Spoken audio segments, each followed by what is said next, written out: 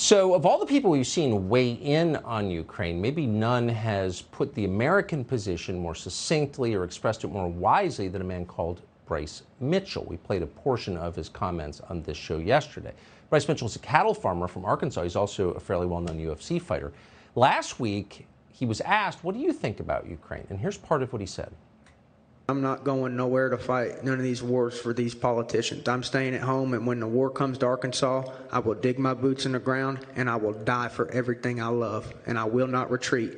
If this country's invaded and everybody's saying, well, we gotta evacuate, we gotta leave, I will not. I will dig my boots in the Arkansas soil, and I will fight for the people that I love, for the land that I love, and the way of life that I love. But I'm not going overseas to fight.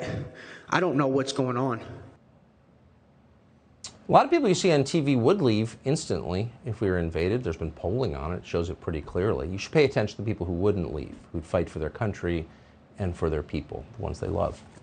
Bryce Mitchell's obviously in that category. He won his fight on Saturday, we should tell you. He promised to give half the purse to a charity in Arkansas to help children with medical conditions. We are honored to have Bryce Mitchell join us tonight. Bryce, thanks so much for coming on and for what you said. I haven't seen anybody express it better than you did. Why did you say that? Well, thank you so much for having me, brother, and I said that because that's the first thing that I thought when he asked me, and I was trying to give him the best answer that I could, and that's just my genuine thoughts on the subject. How do you get to be so honest when everyone else is afraid to say what they think, and you just kind of say it? Well, I don't have to be worried about being fired from my job for saying what I want to say. There's a lot of people out there that do agree with me, but they can't say things that I get to say, even though they think them. They'll get fired from their job if they come out and say it. Dana White's pretty good with how he lets us talk and say what we want. That is absolutely right and a fair thing to say. Now, people who say what you have said are often denounced as unpatriotic or traitors to their country. Does that confuse you, since the first thing you said was, I will fight and die for Arkansas? That'd be the greatest honor I could ever have, brother, so I'm far from not being a patriot. You know, that'd be the greatest thing I could do is die defending this land, so I'm not afraid to do that. I'm just not wanting to go waste my life fighting for some of these battles that I don't even believe in. You know, I believe our leaders, a lot of these elites are guilty of treason. What they've done is just treasonous, and you know, and I'm sure you know what I'm talking about a little bit. It's funny that they're accusing you of treason. Why do you think almost everyone in the media, and I mean almost everybody, in both political parties, and of course the White House, are all on the same page that you need to get behind this war with Russia? Why is that so important to them? Do you have any sense?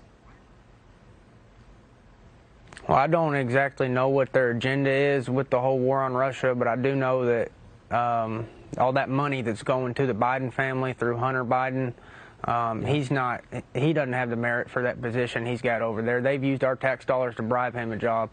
You know, if me or you did what Nancy Pelosi did and got millions in stocks, we'd go to prison for insider trading. But she does it, and she's filthy rich. So their families are getting very greatly compensated while they're taxing us to death. Inflation's higher than ever. They closed down all of our pipelines and wonder why the price of oil has gone through the roof. These people are trying to destroy our country because they are profiting off the downfall of our country. And if y'all don't see what's going on, you are blinded. Every day, you know, our inflation gets worse, our debt gets worse. Our actual currency is controlled by a small group called the Federal Reserve that ain't federal and ain't a reserve. So it's insidious in nature. It's made to control. We have a lot of problems, and it's going to take a lot of things to fix it. It's amazing. It's amazing what you're saying, all of which is, in my view, true.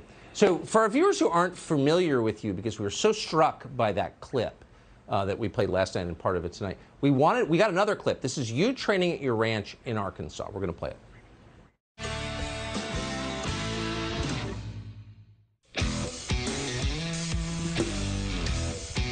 I'm training here all the time when nobody's looking.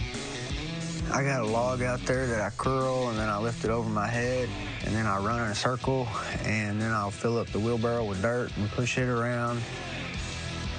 number one reason I won't go to a big gym is because of the secrecy. Your plans need to be dark as night. So that's where you live. So, I mean, I think it's fair to say you're pretty rooted in the ground of this country.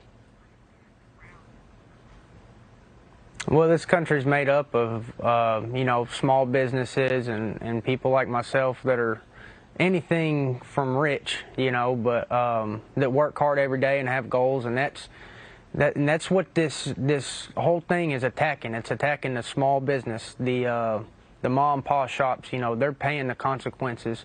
All this COVID stuff, it's killed small businesses. What they're doing, they're giving bailouts to the big businesses, and in Arkansas, they shut down businesses for 3 or 4 months, however long it was. They wouldn't let us open up our gyms and this and that, and we're tired of this politics crap that's going on. It's evil is what's going on. Evil has took over this nation, and we ain't afraid of it, and we're ready to fight.